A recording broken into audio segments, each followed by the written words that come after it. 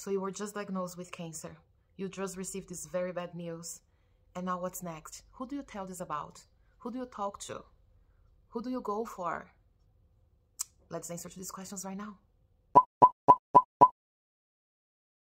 Hello everybody, welcome back to my channel. I'm your girl Tali and this is Lemonlady, the channel where we talk about my breast cancer journey and many other topics.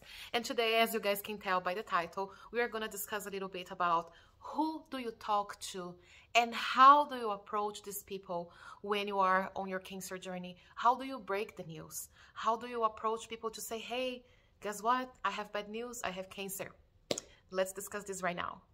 But first, if you're new here to the channel and this is a topic that interests you, please don't forget to subscribe to my channel. And if you are a returning subscriber, thank you for being here. Give your like, your thumbs up to this video so then YouTube can recommend this video to more people and I can reach my first goal, which is to get to at least 1,000 subscribers. All right, guys. The first person who knew about my cancer journey was probably Maggie because she's always with me all the time. And she definitely saw me crying and receiving the bad news. But let's be serious now. When we are talking about people, family, relatives, friends, who do you go to? Who do you talk to? And how do you break the news? So, of course, this is not something easy to say. And you don't want to... You are freaking out and you don't want to freak other people out. So the very first thing that I would say, that I would recommend is start talking with someone who you can really relate to, who you can be yourself, who you can be honest, who you can talk about whatever, and this person is not going to have a heart attack right away. I love my family. They're extremely precious in my life. They are aware of my disease and my treatment and everything that is going on. But at first, I didn't want to bring them this worry. I didn't want to concern them. I wasn't even sure about what was going on with myself. So I first talked to two other friends. So Milena and Bruna, if you are watching this video, thank you so much. You guys helped me out so much and you continue helping me every day. Thank you. Love you guys.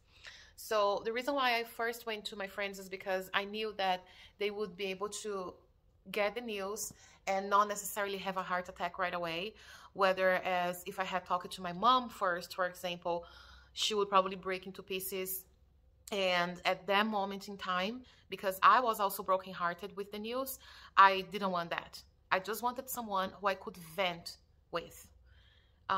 So that was my personal experience. I chose these two friends who I talk to on a daily basis.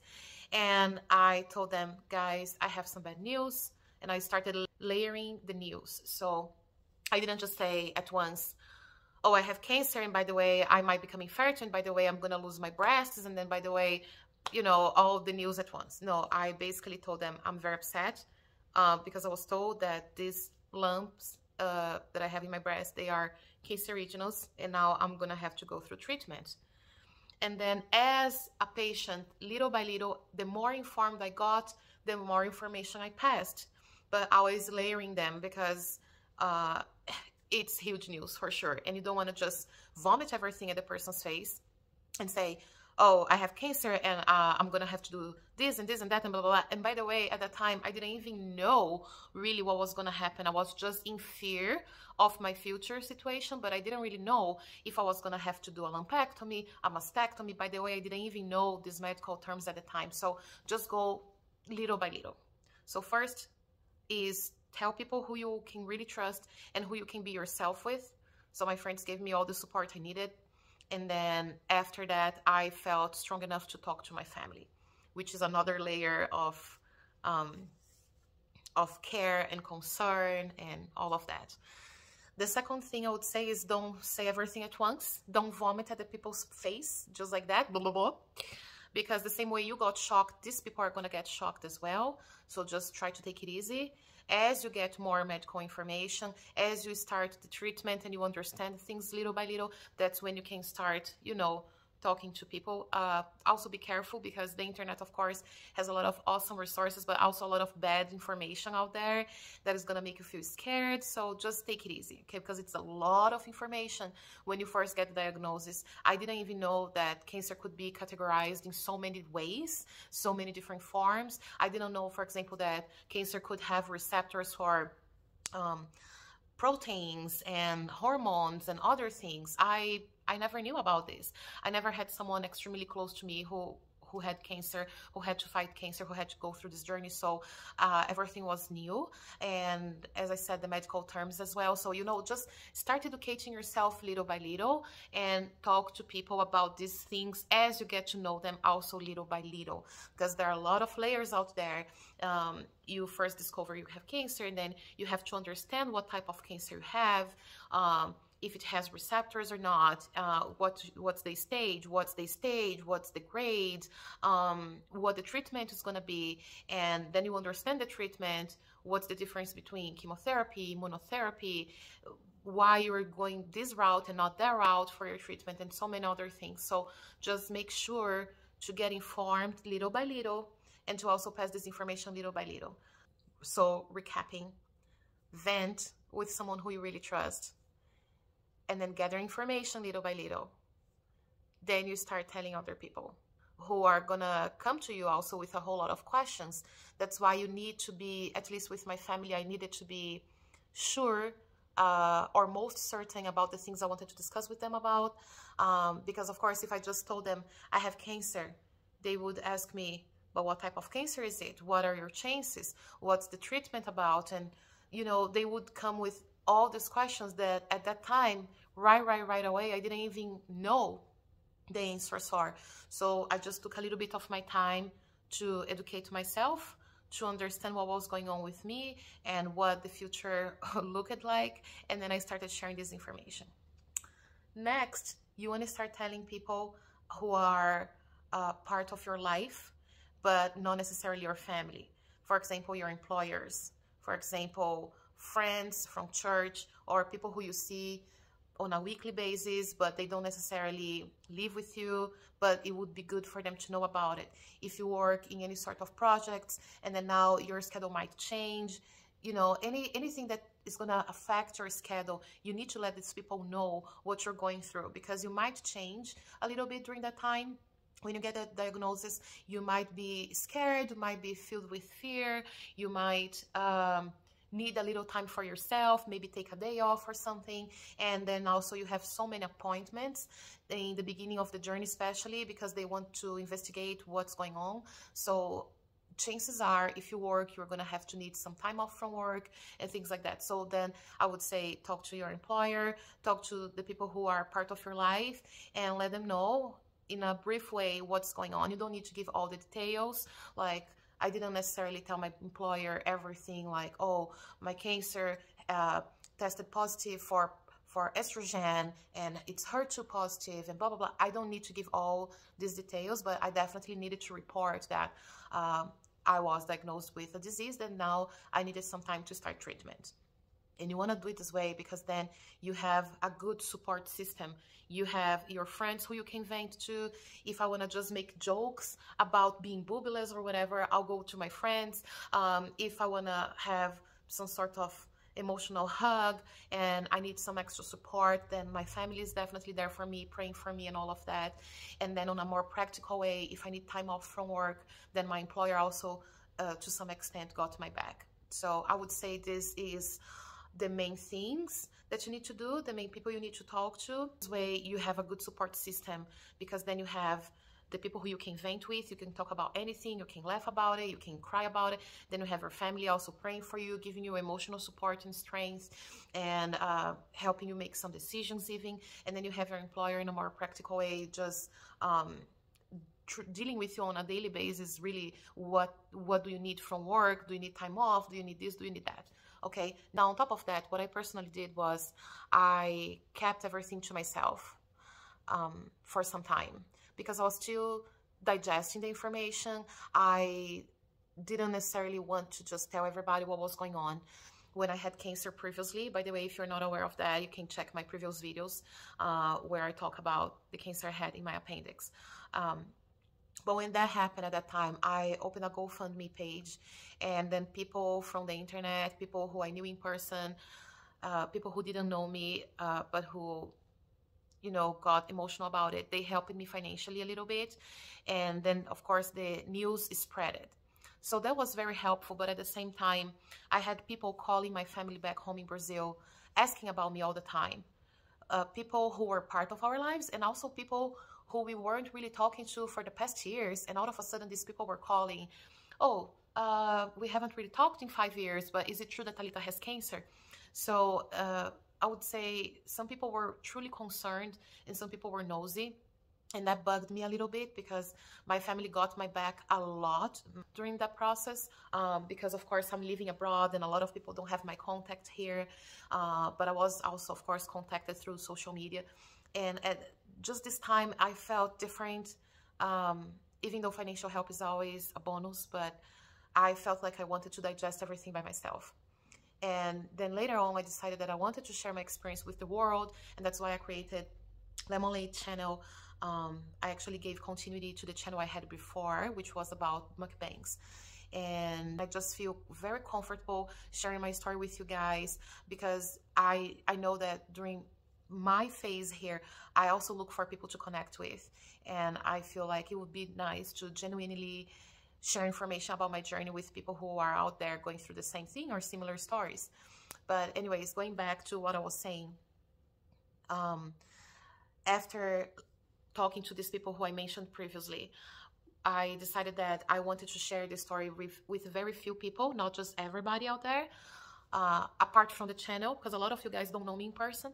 So apart from the channel, in person here, I have a selected small group of people, friends and known people, acquaintances that know about my cancer journey. And I prefer to keep it this way because a lot of people, as I mentioned, are nosy. A lot of people, they just want to know about what was going on, but they don't really mean to care for you in any way. They want to investigate your life, but they're never going to offer you, oh, you're going to the Cross Cancer Institute, do you need a ride? In fact, I even had the situation where I asked for a ride once and the person let me down. So you just need to be a little bit selective because I believe that during the treatment, being in your best state of mind and mental health is so important. It's as important as your physical health, and you definitely don't want to be sharing about your life with anyone who is just not going to add anything to it. You know, those things that we say, keep it a little secret. Yeah, it's kind of like that. I mean, at some point you're going to get bald, you might get bald, or you're just going to be looking somehow that might show that you are committed with the disease. But still, I'm proudly a bald person right now. I go to places, I live my life, I go to the supermarket, I drive the kids, I do everything without being bugged about my appearance. If people want to judge, then judge. I don't really care. And of course, at some point, your image, your appearance is going to be a statement of your disease. But even then, that doesn't mean that I need to go to everybody and start telling everybody, oh, I have cancer, this is what I have, blah, blah, blah. No. I just live my life. If you want to look at me, look at me. I'm pretty. If you want to stare me, stare me. If you don't, that's fine. I just continue living my life. Another little tip I'm going to give, which I kind of mentioned already in this video, but I want to say it again, is avoid using too many medical terms. First of all, you don't even understand fully what's going on at first, so you don't even know information enough to be able to pass to others. But even when you do know about your condition better, and you are explaining things to other people, you don't necessarily need to give medical terms all the time. You can eventually explain, but you don't need to say, oh, I'm going through a mastectomy. You can just say, they're going to remove the cancer from my breast.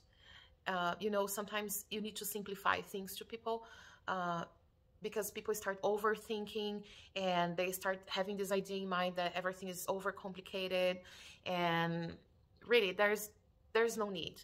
You know, eventually you're going to be in this journey for quite some time, and people around you, people who are really part of your life, they're going to know what a lumpectomy and what a mastectomy is. But if that's not the case, you know, they know you're going to go through surgery. That's it. That's all they need to know. And of course, I'm using lumpectomy and mastectomy as an example here because I'm dealing with breast cancer, but and also lymph nodes. But you guys apply this to your own reality, okay? Another tip I would like to give to you guys is ask what the people know about your situation, about your condition, about your disease, about your treatment. And I found myself doing that quite a lot with my friends and people who I was getting to know in a romantic level. Because yeah, I'm young and I still wanna date, I still wanna, eventually get married, have my family and all of that. So I found myself a couple of times explaining the situation to people like, oh, by the way, I don't know if you're aware of, but I'm treating cancer. I'm on treatment. And the person would be like, oh, really? What type of cancer? Breast cancer. Oh, wow. Okay, but are you okay? Yeah, I'm okay, but I'm going through chemotherapy. Do you know anything about chemotherapy or breast cancer? Do you know anyone who has had cancer before? Or do you know what this is about?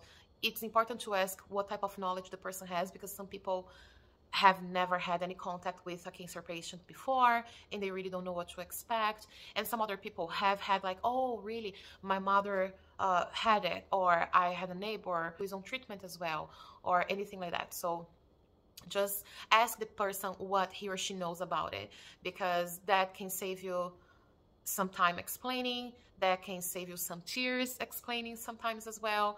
And if the person knows a little bit about what you're going through, this person is probably going to be more sensitive about what you're going through and is going to understand things a little bit better, because of course when you are going through treatment you have very specific needs. I'm not only talking about the treatment itself, I'm talking about in an emotional level.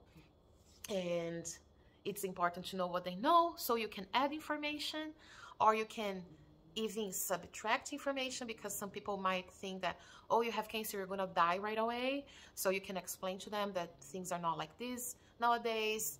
Anyways, just gotta have a little bit of touch over there to know how to deal with the people. The last tip I would like to share in this video is respect the person who you're talking to, respect his or her moment, and try to put yourself in his or her shoes. Yes, you are the victim, you are the one who is sick, but you need to understand that everybody has feelings and people can react in different ways. Some people are going to be really upset, some people are going to cry with you, some people are going to show like they are emotionless because they just can't express what they are thinking or feeling about your news. So just give the person some space, some time to digest all the news the same way that you needed that time. The other people will probably need as well. And just be respectful in a sense that if you know that that person is hysterical and that person is probably gonna show a pity party for you, like, oh my gosh, I have cancer, ha ha ha. Just try to approach it in a way you can balance this. You don't have to hit the person by the front. You can just balance it. The same way, if you are talking to someone who is emotionless, like, I have cancer. Oh, sorry. Don't expect this person to start crying for you, because the person will clearly not. So, you know, just try to have a little bit of expectations, but talk to people with an open heart, with an open mind. Give as much or as little information as you would like to, but respecting other people and respecting yourself, respecting your journey as well. If you feel like someone shouldn't know as much, then don't tell as much. If you feel like someone should know more about it, then start sharing more about it. That happened to me as well. I had a friend that I used to talk to very, very, very often, and this person wasn't understanding my time as a cancer patient. She started charging me for not being a good friend. Like, you're not being a good friend because you don't give me attention, you don't talk to me, you're supposed to call me, you're supposed to do this and that. And I was telling her, I'm grieving. I'm going through the process of accepting my diagnosis and understanding my treatment and focusing on my self-healing journey. So I'm sorry if I'm stepping back a little bit on our friendship. It's nothing about you. It's just me digesting everything that I'm going through. Plus, I just lost all my hair. Plus, I'm so busy with treatment and working and, you know, being divided through all the things I need to get done. And then I realized that that person wasn't mature enough, wasn't ready enough to get as much from my friendship anymore. So I started backing off a little more, and now she knows about me, but she knows very little. She knows what she needs to know. And the opposite also happened with people who I thought they were not going to be there for me. And I shared little information, and later on, these people were contacting me. They were worried about me. They were offering me help. Like, do you need a ride to go to your appointments? Is there anything I can do for you? Can I bring you a meal? Can I buy you a pair of socks? I mean, I don't know. Can I just give you a hug? hi, I'm just calling to check on you. Like, these people, I realized they were truly concerned about me, and therefore I started sharing more information. And I brought these people closer to me to become part of my emotional, supportive, amazing system. Okay, so that's what I wanted to share with you guys today. It's a short video, but I hope it's very useful. I looked for videos like this when I got my diagnosis, so hopefully I'm gonna be helping someone out there. Maggie, Maggie's snoring here. Anyways, she's like, I don't care about you guys, I'm just sleeping. Anyways, thank you so much for being here. I appreciate your time. As I always say, your time is your most precious currency. So thank you so much for sharing it with me. And I hope to see you in my next video, which is going to be on the weekend. So stay tuned and I'll see you soon.